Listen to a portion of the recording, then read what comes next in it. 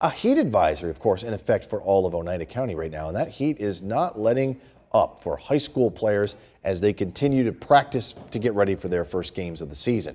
News Channel 2's Sierra Williams has more.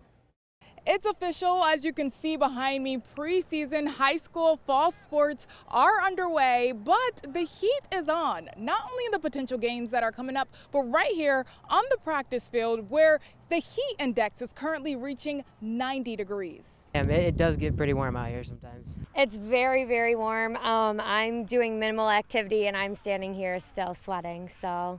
I mean, it's pretty hot out here, but it's not terrible. Under partly cloudy skies and a bright sun peeking through, the players on the field are feeling the heat but staying hydrated.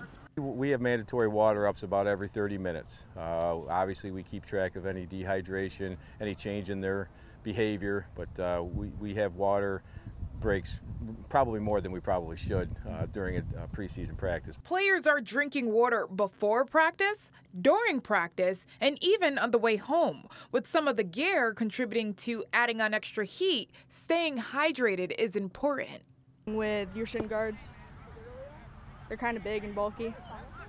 You got your shorts, they just protect you, and then this part, it's like a softball thing.